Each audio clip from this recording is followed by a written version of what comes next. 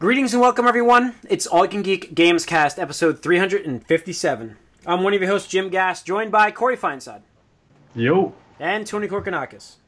Hello. What's up, guys? Welcome, listeners and viewers, to episode 357. We have a leak episode for NPDs, right?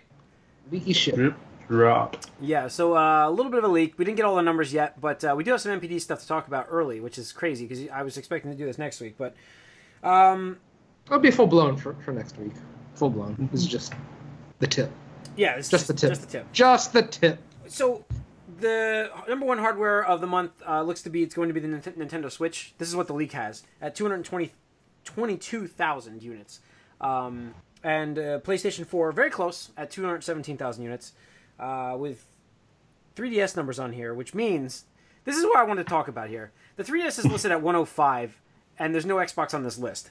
Now, normally I would say that would make the Xbox lower than 100,000 units. And I stopped myself from writing that in our Slack chat because I was like, well, I'm like looking at the list, and I even read this on NeoGAF where I was like, the guy even in the software section said there's no way that Microsoft sold less than 384,000 units of software for the month. So it clearly doesn't include Xbox numbers. So... yeah, unless it sold less than 384,000 software units. There's no possible way. There's no way that a Switch console that has far fewer install base sold double the amount of software than Microsoft did in the month. What would Microsoft have sold? Oh, I would say closer to PS4. Well, not closer, but, 1.2. You think they're selling 1 million copies of software a month? I would hope. Actually, I would hope with their install base. I would hope. Games? What games? Do the math with the money that was involved. The revenues involved left 140 million off the table, so that would leave about 110 to 120 million dollars for Microsoft. I mean, the people are still buying stuff. It's not like they're not. Well, buying no. It's just... I'm not saying it's not. I'm not saying it's zero, but it's not. I would be surprised if it's 1 million. No, but it's not less than 384,000 units. Right. So the numbers are clearly not on the list here. Okay, right. But the thing is, I think it is pretty likely that the Xbox One system sold less than 105,000, and they're just reporting the software to go along with the hardware. I mean, it's not saying it's out. I'm not saying it's not out of the question, because I was going to write stuff like that in Slack. We're going to talk about the abysmal numbers that Microsoft just put up here, if that's the case. But then I was like, the numbers for their software on this list either, so maybe it doesn't include their numbers for some reason. It is early. It is early. Mm-hmm. So, I don't know. But anyways, as I just rattled off, the numbers for software, PlayStation did a fantastic job this month. 2.3 really, million units, essentially. Mm-hmm. Switch did 736,000, and 3DS at 384,000. 332,000 units of what Nintendo Switch sold were Splatoon 2. Yep. The number one selling game of the month, apparently, which we're going to get the whole list as we get more numbers, so we'll talk about that then. But a solid debut for the game. Very solid. I wouldn't say exceptional, but very good. Mm-hmm. It's good numbers. They're good. I guess it depends on what your expectations were. Yeah. I mean, it's a slow month, but I don't know. 500,000 units. Well, how does that compare to Mario Kart? Mario Kart was like 500,000. Okay. So I don't know. I thought it was going to be I thought it was going to be in the same ballpark there, but I know it's Mario Kart, but I don't know the way the hype that I was hearing for Splatoon. I thought it was going to be more than that. So I expected it to be number one. Don't get me wrong. It just and it is. It's just a little lower, and I don't think anybody's disappointed in these numbers. I'm not saying it's not terrible. It's just less than I expected. That's all. So, I mean, it just seems like Switch the Switch player base right now, like the Switch owners, because there's not as many as the other consoles. I mean, releases are now getting picked up very good tie-in ratio, and I felt like that was a lower tie-in ratio than I expected. Well, I mean, there's only 1.7. Yeah, maybe not even 2 million. I don't think it's 2 million. I don't think it's 2 million. 2 million in the. But I expected a better tie-in ratio for Splatoon, is what I'm saying. Like 25%. Yeah, I think that's, and maybe it is there. Is that maybe 25? Maybe that is it. I don't know. But they were doing so much better with, look at Mario Kart's tie-in ratio at that point. What was that? That is about right. Yeah, but that's it's not really fair to compare it to Mario Kart. Mario Kart. Well, I'm not comparing it to Zelda. How did I'm not ARMS comparing do? it to Zelda. ARMS did like 250, right? 250 Yeah. or 200,000. Yeah, I think it did 250. Yeah, we can. I kind of thought that Splatoon 2 would have done about 400. Yeah, but it's close. It's close. It's not that it's not close. 250,000 copies. Yeah, so it beat that by 70, 80. Yeah. The other thing to consider is, like, it's still supply constrained. Like, Nintendo actually shipped more Switch units to Japan for July. Oh, I saw that. Yeah, I did see that. Than they did to North America. That's where the freaking game is a juggernaut. That is like a cultural phenomenon. It sold 600,000 units in the first week. The first week there. Yeah. It's definitely going to be the first Switch game in Japan to hit 1 million units. So. Yeah. I think that it's nice to see the Switch. We were saying this earlier too. It's nice to see the Switch in the stores. Available. We see it all the time around here. Our area. I guess nobody plays video games. I don't know, but we do have good finds usually in our area. Easier finds of things, which is why I was pissed I never found the fucking unicorn. But anyways, I just I'm like I said, I was in Target again real quick today when I went to stop for Starbucks, and I just checked, and that one Switch is still there. So if anybody wants to go, it's over there. The Switch in Hackettstown, New Jersey. Hackettstown, New Jersey. Whoa, man, giving our location away here. Not our location. I think we've given it away. Yeah, a couple times. Not our. Yeah, location. I saw. How many did I see? 3 or 4? I forget where it was. Target or something. I was like, oh shit. Yeah, no, I saw them at Walmart and Target over the weekend, and Best Buy had a bunch. Yeah. I saw blue and red Joy-Cons. I was like, ooh, and I was like, ooh. I saw all these. I saw all gray. How much are they retail? 80. Yeah, they're too much. Right? It's like aftermarket. They're like 130, 140. What? Yeah, the special painted ones. Oh, they're so nice. Wait, which special painted one? Oh, just the neon blue and red. I thought I saw them for like. No. No. There's special custom paint job ones I was reading on, like, when I was thinking of doing this myself, that they were selling for like 140. What? Yeah. Shit, if that's true, I'm gonna go back and fucking get them. I thought the neon ones were selling for more just because they were hard to find. Wow. Oh, maybe, but. Anyways, maybe they were the Splatoon colored ones. Not the Splatoon ones are 100. Holy shit. That's ridiculous. I haven't seen those at all.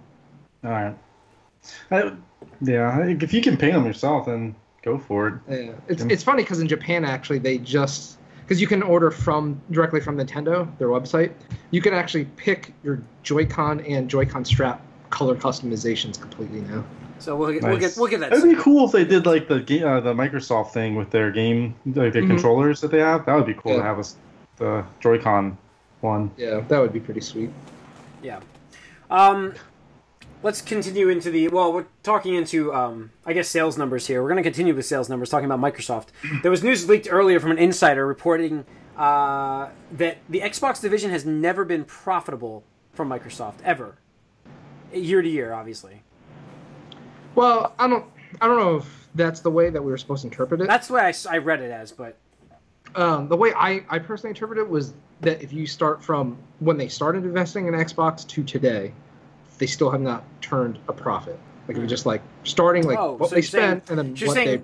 During the later 360 years, they were making money on the system, but they still hadn't... Obviously, the 360 is a bad example because they lost like $1.5 billion on Red Ring of Death. Right, exactly. But, yeah. So because Xbox One, it was only out for 4 years. They killed it early. Yeah. Just like Nintendo did with the Wii U recently. Xbox 360 stumbled out of the gate a little bit, had the Red Ring of Death, but then they got their second win with the prolonged generation and the Kinect and the Slim model, and they were riding high for a while. But then on Xbox One, we're currently living that situation right now. So. No, it's not hard. Yeah, definitely not hard to believe that they haven't made money overall. Mm-hmm. I mean, like you said, they absolutely made some money here and there, some years, but I can't see them recouping what they've lost. And as far as the Red Ring of Death was gigantic. I mean, that was that wasn't just one here and there. That was everyone. Every unit. If you didn't have a red ring of death, you were the exception. Yeah. It's not like you had one either. You had 1, 2, 3, or 4 sometimes. Like people went through multiple systems. Yeah. And one of the other like smaller signs to me, and I could turn it into a pun, was going to New York City recently. I met up with Boone and Ashley at Times Square, and ever since like the original Xbox launch back in 2001, I remember every time I went to New York City, at Times Square they had a specific Xbox logo sign in Times Square. I think it was on the east side or whatever, but I remember it specifically. And then this year, I looked, it's not there. I don't know if it moved or anything, but I was like, That's Microsoft's got their headquarter building right there. That's why. It's usually right there. I mean, Microsoft's building is right there. I walked past it the other day. So maybe it moved, but I just remember it being in this one specific area. Well, they did outline a little bit of their Gamescom stuff coming up too, which it sounds. I'm going to say I really hope that it would be cool that they announced the Age of Empire Xbox game. That'd be really great. Okay. I mean, that's something. Why would you want to play that on your Xbox? It works. It does work because I've seen it work. I mean, you play XCOM. XCOM's kind of a top-down mouse-click kind of game that they've converted into. XCOM is a turn-based strategy game. Yeah, I know. It's a turn-based one, but yeah, I don't know. I think it could work. I'd be interested in it. Does Halo Wars work? I don't know. I never played it. I don't have any interest in playing that one. Age of Empires, I mean, people like it. Halo Wars 2. They like that. I mean, I'm not one of them. I just don't see it. I don't think... Dozens of us. Yeah. Dozens. I don't know. I'm looking forward to that, and then they're supposed to have a bunch of stuff shown. I'm expecting pre-orders to open up for the X console, which I feel like they've blundered massively for what they've announced. So, anyway, so that's your Microsoft news. Deathmatch mode coming to Overwatch. It's being tested already, right, on the PTR? Yeah. Very hard. Some work. Oh, I've read. Yeah, they need some balancing.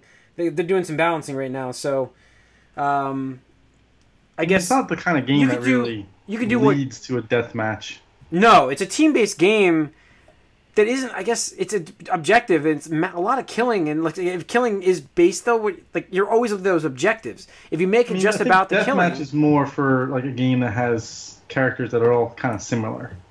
That's the thing. Like they were saying that the matchup one of the articles I was reading, I think it was on Kotaku, was a Mei versus 40 Soldier, and it just was like they were just like basically online dancing. The way it was, neither of them were killing each other because one was being frozen, the other one would then run away, and then it was just like a hit and run kind of thing. It was just it became not fun.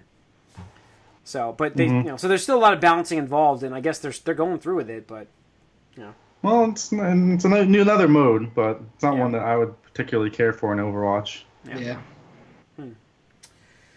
Lastly, on the news part, I have the sniping issue with the streamers.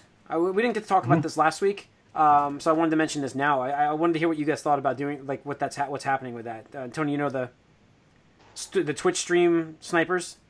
So, like people are like watching somebody stream and then queuing up or joining their server or whatever, and then using their stream position to help like eke out an advantage and stuff like that. Yeah. And the thing is, like, I kind of understand it's kind of a shitty thing, but when you're a streamer, I mean, like, don't make your shit so public that people know how to, find you, I guess. I mean, yeah.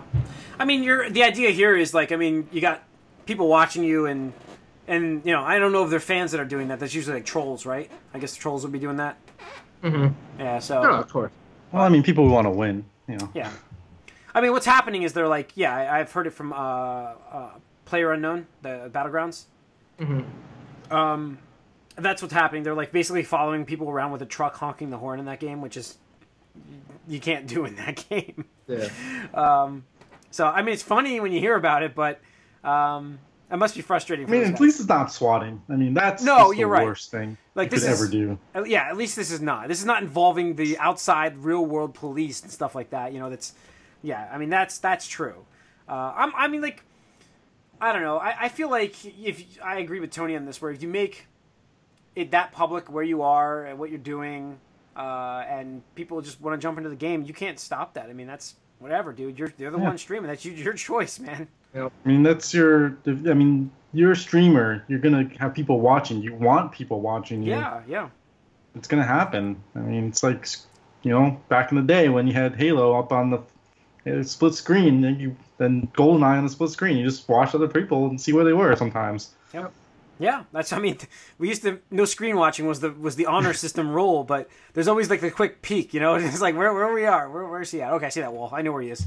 It's amazing how, if you think about Golden, now you just got me on a tangent, but you remember like how, like, you go back to that game, it looks so bad, and yet we were like so good at discovering where people were in that game, like just by looking at the wall they're in front of, you're like, I know where they are.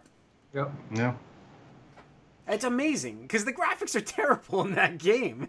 They haven't aged. I just like, how do we ever get around in that game? I have no idea how we did that. I tried playing it in the past year or so, and I couldn't. It's like that thing where you don't realize over time the glass is getting dirty. You can't really see out too well, and then all of a sudden somebody wipes it clean. You're like, oh my god, I can see now. Was it Yep. I think I was listening to Cheapy D talk about StarCraft's remaster. And he was saying, like, when he saw the remastered graphics, he's like, this is the way the game looks. And then he's like, no, wait, that was in my mind. If you actually look at the old images, you're like, wow, that's the way that looked, But when you see what's updated, you're like, Jesus, that's the way, I mean, in my mind, that's what I pictured. And I remember doing that. That's what 3D, look at, remember when PlayStation first came out and stuff, you're like that. What was that fighting game called? Toshinden or Battle something? Arena, yeah. Battle Arena Toshinden. Yeah, like you look at it like, oh man, 3D graphics, Virtual Fighter, this is amazing, 3D graphics, and it's like, oh boy, it does not hold up. Yeah. Whereas sprites, those hold up forever, man. Yeah. Yep, sprites are forever. Well, let's get into what we've been up to then and talk about sprites. Go for it. Yeah, man. So I think by now all three of us have now picked up Sonic Mania, right? Mm-hmm. Yep. So yeah, and I've played it. And, I haven't, like I said, I left my Switch at home, which, I mean, this game wasn't out yet either, but it basically pushed Splatoon back a little bit, even though I did play Splatoon. But, man, Sonic Mania, it is Sonic. I mean, like, listen, I'll make fun of, like, it's no Mario. Mario is a superior game in all aspects of the platforming genre. I'm sorry. But I love the Mario games. You don't have to apologize for that, Jim. But it is Sonic, and there's a charm to that.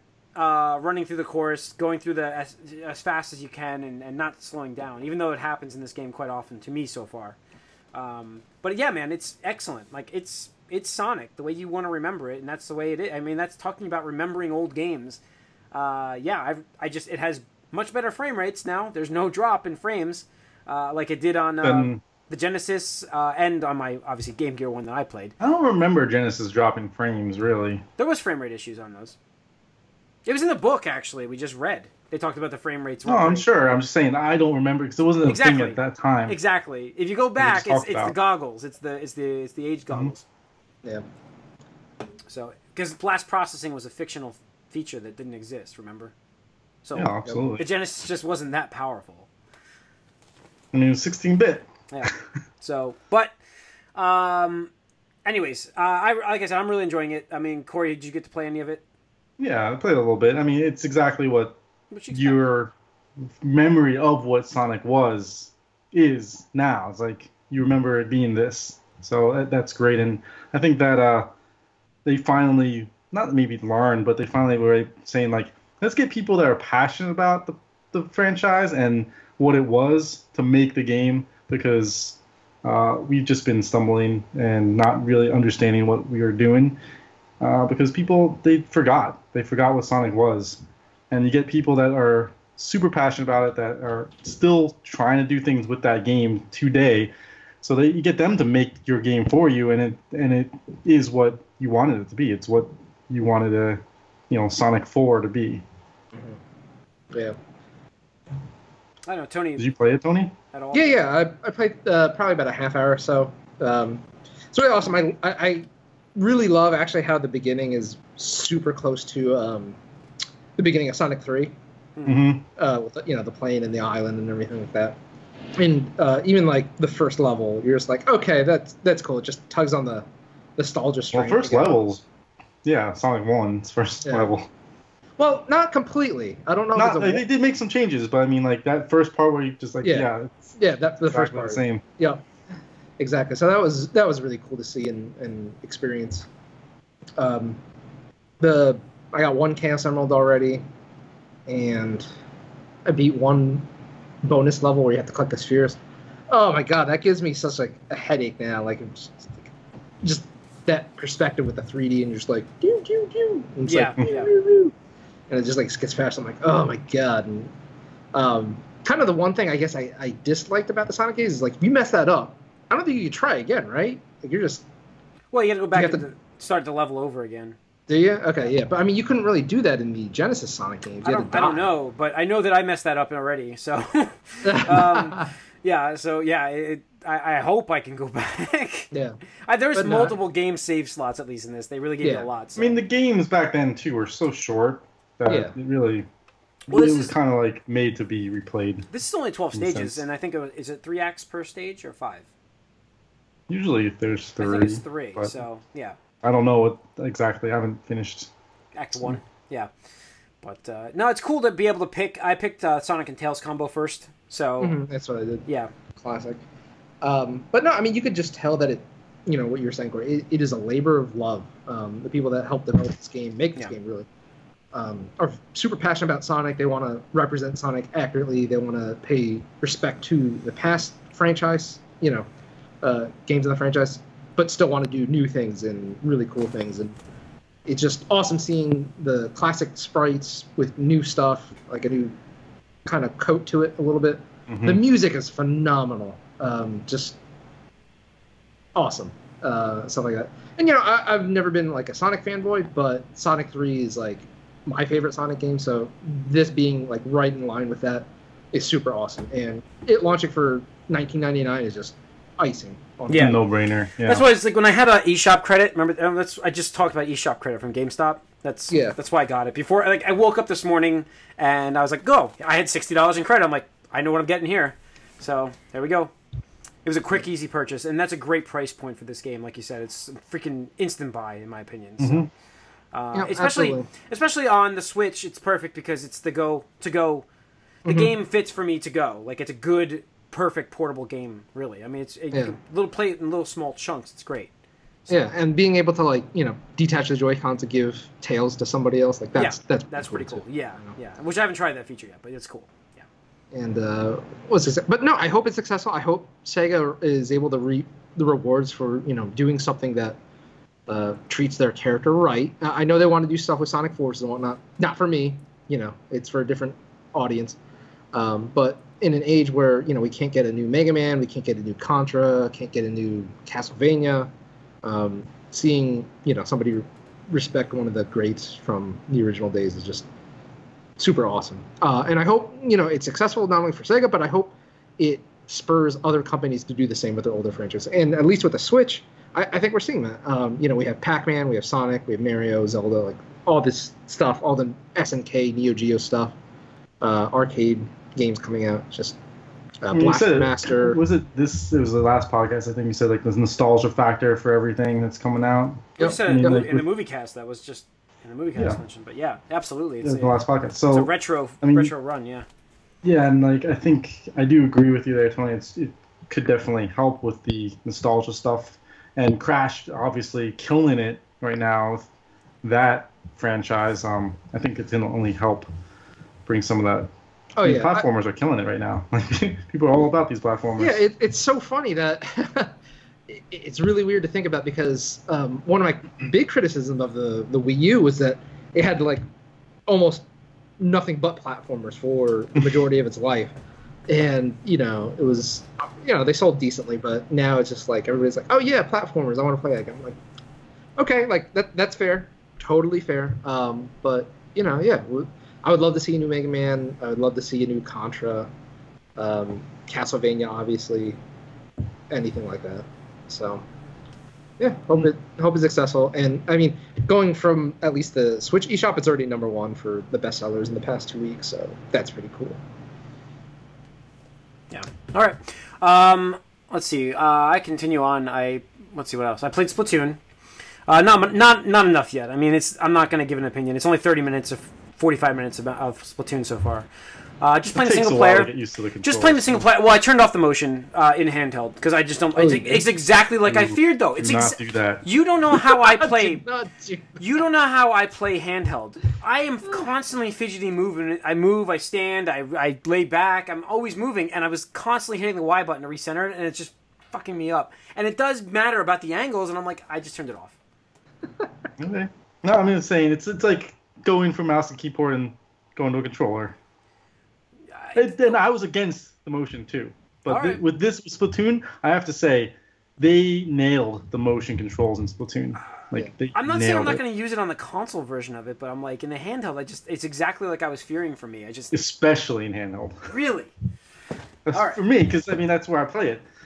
Especially for I'll me. put it back on. I'll work. I'm only doing the single player thing, so I'll work with it. I think you should just give it a chance. I Give did it like it- a couple hours. If you All don't I like it did- after a couple hours, fine. Okay. All I did was that initial tutorial with it, and I'm like, I'm going to turn this off, and I went and started the single player game. So I'll Just have to keep in re-enable mind it. the y-axis does not work. With Yeah, motion. that's the tough part. Like that's what that was the I don't know. I guess I can get You're used only to it. going left and right. So just remember left and right with the stick, and then minor adjustments with the motion. It's Okay. really well done, and I'm hoping that more games that are like shooters implement that Okay. for Switch. For Switch, yeah. All right. I also have been playing. Well, I just kind of got started in also into Coma. Full price game. So Did you play Gone Home? No.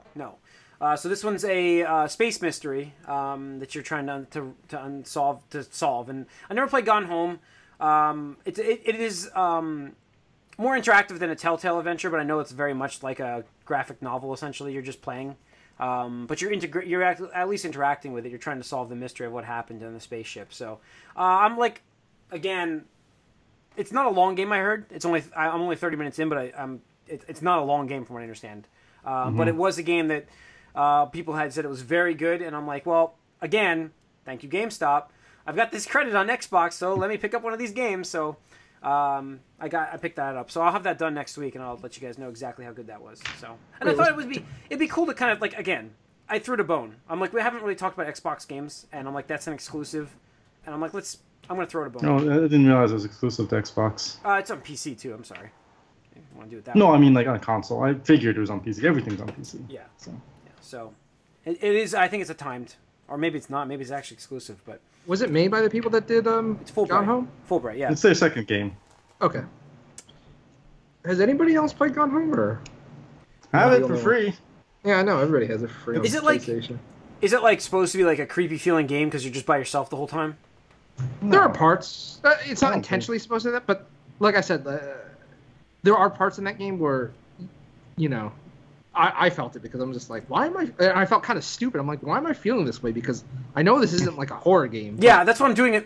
This game made me jump for a second when I'm like, it's not. I know this is not a horror game. Like I know this. That's why I was asking if Gone Home did the same things. It did it earlier. I'm like, why did I do this? Well, it is got. I mean, you're kind of like trying to figure out what happened. So it's like, well, It's a mystery.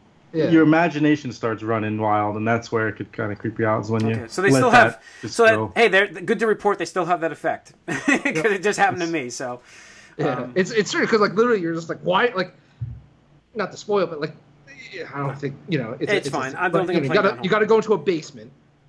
It's a house, but like you're just like, oh, I don't want to go down there. Like, why would I go down to the basement? That's the worst place to go when you're alone. Obviously. in a game, Right. We've been Especially trained. Yeah, we've been trained in right. video games that this is not good to be by yourself in a dark area. Yeah. So, but you feel silly. Yeah. But that's really cool. Maybe I'll get it on PC, eventually at some point. I got Gone Home for cheap on a sale or something like that. Yeah, but, I mean, it just launched. It'll but- probably be in like a humble bundle at some point Yeah. too. Yeah, oh yeah, this has definitely got that written all over it. But I was like, I'll give it a, a nice free throw of money because GameStop credit. So Yeah. pick that up and pre-order Cuphead. So That's cool. yep, got that. And that's pretty much all I've been playing game wise because I didn't bring my Switch out with me. So Corey. Well, kind of keeping in that same vein, I actually been playing. Shoot, what the fuck is that game called? Strange Strange Life or Strange. Oh fuck!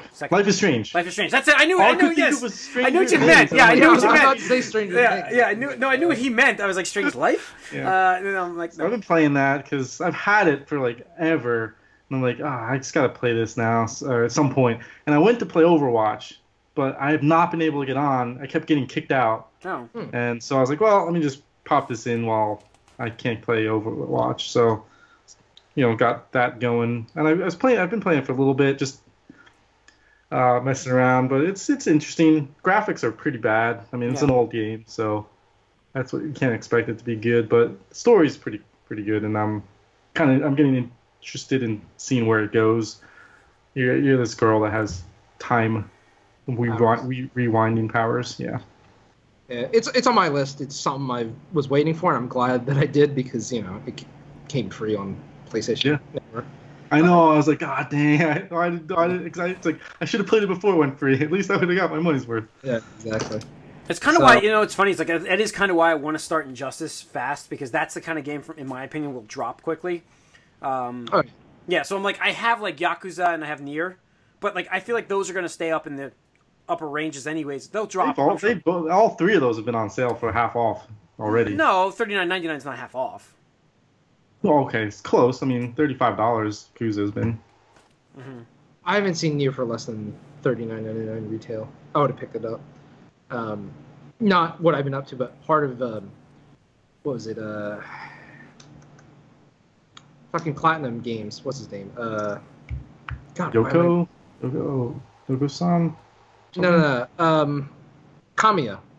Oh. Kamiya, guy behind Bayonetta, Wonderful 101. That stuff. He actually said publicly that he thanked Yoko for Nier saving Platinum.